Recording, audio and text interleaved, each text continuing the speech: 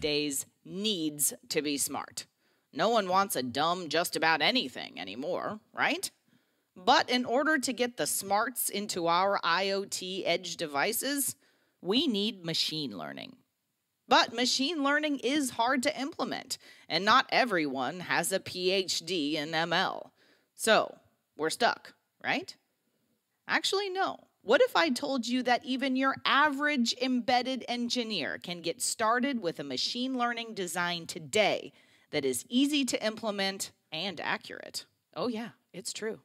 Hi, I'm Amelia Dalton, host of Chalk Talk. Yes, today we are talking about a machine learning approach that does not require a deep knowledge of machine learning, is low power, includes an expertise in communication and security, and is easy to implement. Sounds great, right? My guest today is Yann Le Faou from Microchip, and we're chatting all about machine learning with MCUs and MPUs. We take a closer look at the benefits of a supervised learning approach to machine learning, what Microchip's machine learning design flow looks like, and how you can get started doing a variety of cool projects using Microchip's machine learning evaluation kits. And before we get started, don't forget to click that link. There you can find even more information about this topic from Microchip. Hi, Yann. Thank you so much for joining me. Pleasure to be here. Okay, so we're talking about machine learning today. But before we get into the details, Yann, can you give us some background? What is pushing this trend toward machine learning today? What's happening is everybody has sensor connected and creating data every day, all day. But there's up to almost 99% of the sensor data which are discarded today. So people are thinking, what can I do with that? It's a waste of time of me creating all this data, not using it. The other piece of the puzzle is that there's new algorithm developed by partners, by a lot of people out there, coming from the TinyML Foundation, where they are creating new type of models which can run on smaller devices like 32-bit MCUs. So I think the market is ready now, based on all these foundations there. We have data, we have models, and we have good MCU. So now it's time to do something with all of these. So, Yann, why do you think people want to implement machine learning? Machine learning, as I mentioned, everybody has tons of data now. And machine learning is really good at crunching data very quickly and find outliers or anomalies in this flow of data. So now that we have that, we can create algorithms which are much more efficient in the prediction than it is until now. In Microchip here, we are focusing more on what we call the supervised learning. So it's a subset of machine learning. It's basically, for example, if you look at the picture here, we're going to train a model to recognize Apple by showing him pictures of Apple, say, this is a picture of Apple, and they will train them. And then next time you show a new picture of an apple, he will know that it's an apple. So that's why we say supervised learning. We tell him what we're going to train him with. That makes sense. Now, Yann, can we walk through a typical machine learning workflow? What steps are we really talking about here? So these steps are, yes. So this is a very key point because it's a little bit different than what people are used to do now, where they write, standard rules-based algorithm. First thing, you have to collect the data. So it's basically a sensor connected to, capture vibration, to capture images, sounds, things like that. So you have raw material here.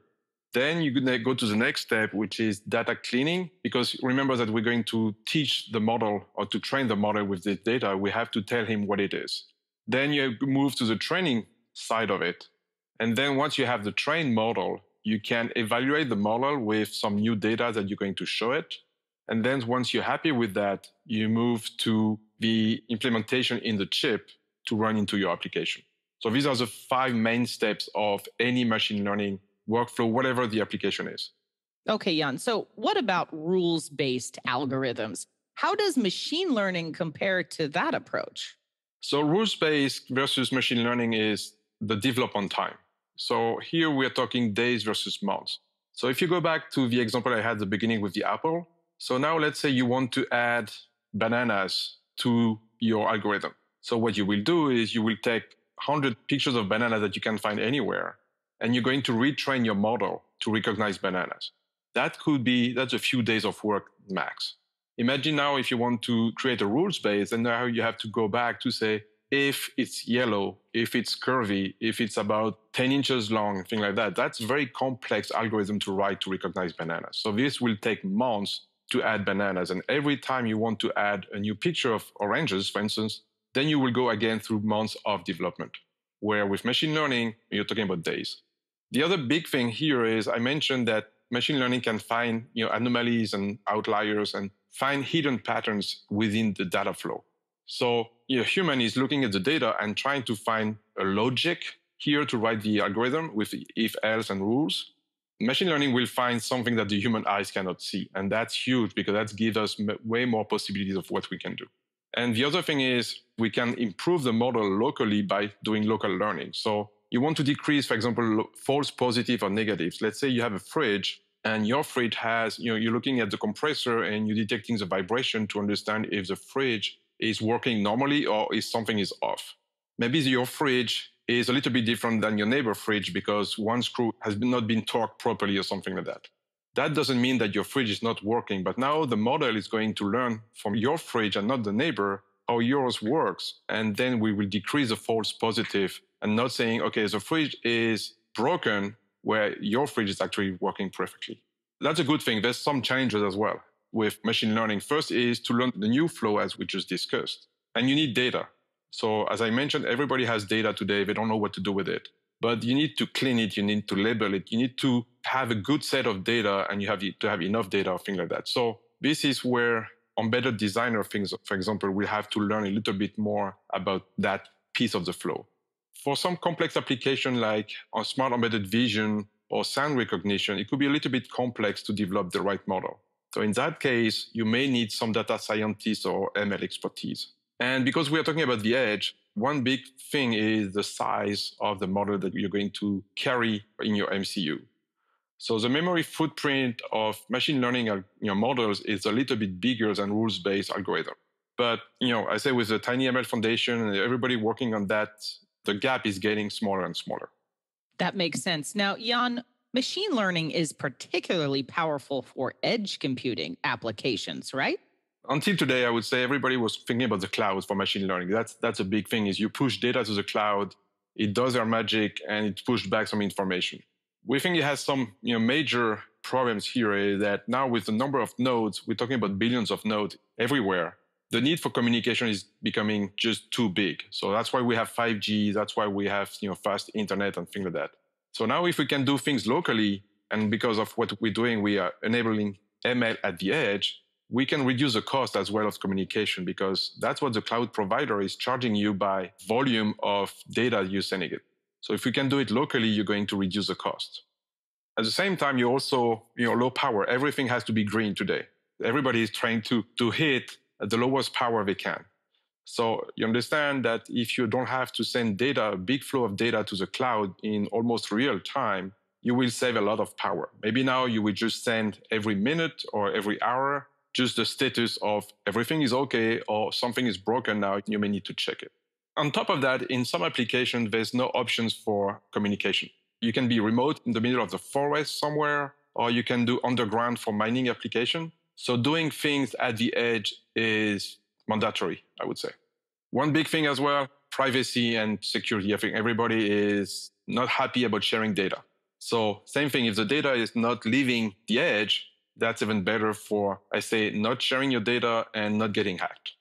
Additionally to that, if you do things at the edge, you go faster because you don't have that communication lag between the cloud and the edge. So it means faster response time for some application, but for other one, it means safety operations. So think about maybe autonomous driving. So you have a sensor and it needs to take a decision as fast as it can. So you don't want to rely on a communication, 5G, for instance, with the cloud to take a decision to know if the car should stop or not. You want to have that reaction time as short as possible. And I already mentioned the local learning to really improve the performance of the product. Okay, so Yann, what kind of machine learning solutions does Microchip offer?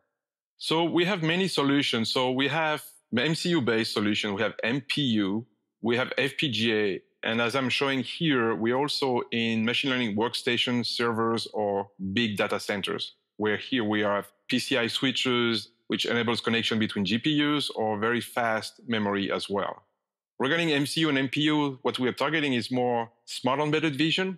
So here it's the obvious face recognition, face detection, maybe mask detection, very popular lately, but also to recognize, for example, at the factory if a defect is on the product. So we see that on PCB electronics, for instance, you have a camera checking that everything is correct.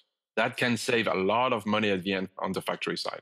The biggest market we see today as well is the smart predictive maintenance, where here you are basically monitoring your system to understand when it will need to be serviced.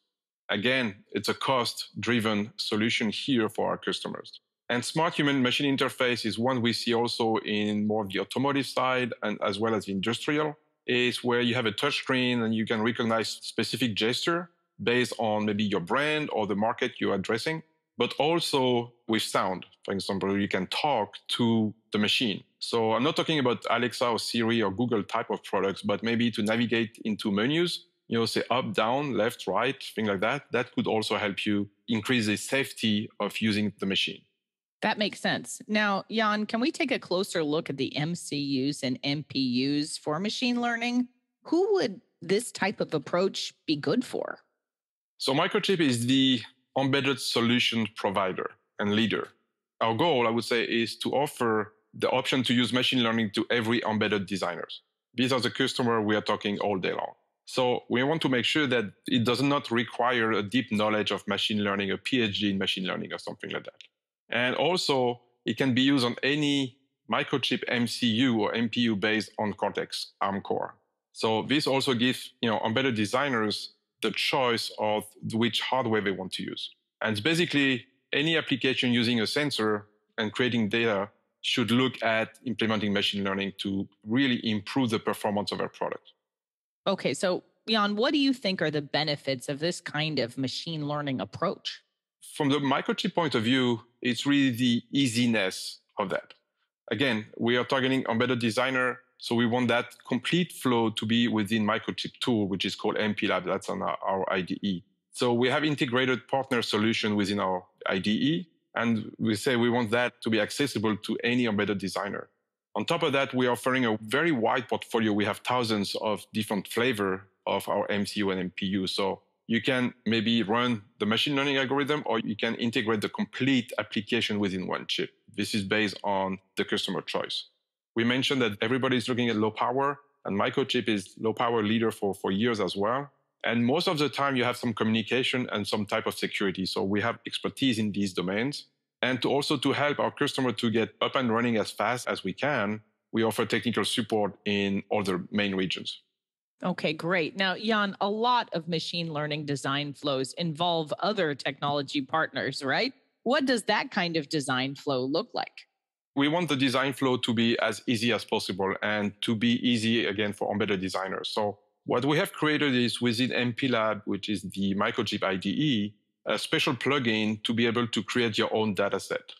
The goal here is because our customers are designing unique products most of the time, they cannot use a data set that you can find on the web. So going back to the Apple, you go on Google and you can find millions of pictures of Apple. This is not true for most of the applications. They have to create their own data set. So that's why we made that easy. And once you have done that, you can upload this data to one of our partners. So we're working with three main ones, which is SensiML, Edge Impulse, and Motion Gestures. What they do is they help you pick the right model based on your data set, train your model, and then what you get back is a library or source code that you integrate back into your project. And then you compile, and then you can run it on your MCU locally. So it's a complete flow from A to Z, I would say, that we're offering. Fantastic. Now, Yann, as we have talked about in previous Chalk Talks, machine learning is also a big trend in Industry 4.0 these days, and especially in industrial maintenance, right? Yeah, predictive maintenance, I think, is one of the hot topics. As I said here, is to create the maintenance plan as needed based on real data. Until now, people were either doing reactive, so you fix what is broken, which is not very good because it will always break when you don't need that to break. Or you use preventive maintenance, which is basically you change parts just in case it's going to break. You don't know that. That's pretty expensive as well. The other aspect of that is you don't know when something is going to break, so you cannot really schedule downtimes. And that's a big thing, for example, for people with factory. They want to be able to schedule downtime. So to help with that, we have created some projects people can really start from. This one is what we call the fan condition monitoring. So basically, it's a small demo board that you put on your fan to detect that. First, you can detect the speed of the fan, which is pretty useful, but also detect any anomalies. In that example, we can detect something tapping on the fan, but you can detect, for example, that a bearing is going bad, or maybe the flow is blocked for some reason. And that's where it's very useful because you can really adapt that algorithm to that specific fan and pull the flag when something is off. Every project I'm going to present here are fully available on our website called microchipdeveloper.com. And so it's very easy to start with. The other one we have done, which is kind of the same idea here, is, but we try to make it a little bit more fun, is how do we move a dumbbell to be smart? So same thing, we attach the same board that we did on the fan, and now here it can recognize movement. So the idea here was more to show fitness equipment, for instance, to say, how many bicep curls did you do? You cannot cheat because it will be recognized by the machine, but it can also recognize if it has been done correctly, which could be useful for fitness, but physical therapy, you do that at home. Now you can make sure that what you're doing is correct. But back to predictive maintenance, that could be also very interesting for garage door opener type of application to make sure that your door is moving correctly. And if it's starting to move sideways or something like that, you can detect it. And then you send someone to service it instead of waiting for that to break. And then you have to change the whole system. It can also be very useful in type of safety equipment. So let's say you have a big equipment moving. You want to make sure that same thing, it's moving correctly and freely. And if something is off, you want to shut it off pretty quickly. Again, this is fully available on microchipdeveloper.com if you wanted to take a look. Excellent. So, Yann, you also mentioned a smart human interface earlier. So can we get into the details of that part of the solution? Absolutely. So we have different options here. As I mentioned earlier, we have one of our partners called Motion Gesture. This is specifically recognizing very complex gesture, but you can create your own one. So let's say, for example, we have demos where if you write M like microchip on the screen, it will do something special. Or you can do the check mark, you can do alpha, thing like that. Again, here, you just have to send one drawing of what you want to recognize to the Motion Gesture SDK, and they will create the model to recognize that specific gesture. So you cannot make it simpler to implement. And if you want to add a new gesture, you just send a new drawing to Motion Gesture and you get the library back. So very, very easy to implement and very, very accurate. Where to do so with standard algorithm will take forever. And in some cases, I think it will be even impossible. The other thing we are doing is now you can do also 3D movement. And that's what we are showing here is you have a board and you can check it. You can create rounds thing. You can go up, down, and it will recognize the movement. So again, this could be a way to interact with a machine or interact with an object. And the last one that I'm showing here is keyword spotting. So it's talking to your car or talking to a machine. But I say here is not to make sentences, but to just keywords. Last time I saw online that someone was controlling a robot saying, go, stop, and things like that, go left, right. That's kind of the idea here is really simple keywords to create an action. All right. So, Yann, if my audience is ready to start working with Microchip's machine learning solutions, where should they start? Microchip is very keen on creating small, low-cost demo boards for people to just play and try. So we have two main ones here that I'm showing based on the SAMD21, which is an M0 Cortex core. And we bundle that with what we call an IMU. And here we have either a TDK or a Bosch version of that. So you can go up and running with all the projects we have posted on microchipdeveloper.com. Super easy. The other thing is, if you look at the picture, there's a red board and a green board. So the red board is where you have the SAMD21, the MCU with the Wi-Fi module on it. The green board is from our partner Microelectronica. And you can swap that board with different type of sensor. And I think they have like 150 or 180 sensor type. So you can reuse that board, but with different type of sensor, maybe more suitable to what you're trying to do. And again, here we have posted on microchipdeveloper.com all the projects that we have. They're also available on GitHub. So here is a smart bell I mentioned, the gesture recognition, the keyword spotting, and one more that we have as well is sound recognition. So the first one is to recognize a keyword. The second one is to recognize a sound. So the usual cases are, baby crying or glass breaking for an alarm system. But you can also think many applications, they want to listen to their products. So let's say you have a big machine running and maybe you want to listen to it to detect a squeak. And you say, okay, if I have a squeak, this means that my bearing is going bad or I need to service it because, need to add some oil or something like that. That's why also sound recognition is a very popular one. Excellent. Well, Yann, I think that's all I have time for today. Thank you so much for joining me. I appreciate the time. Thank you.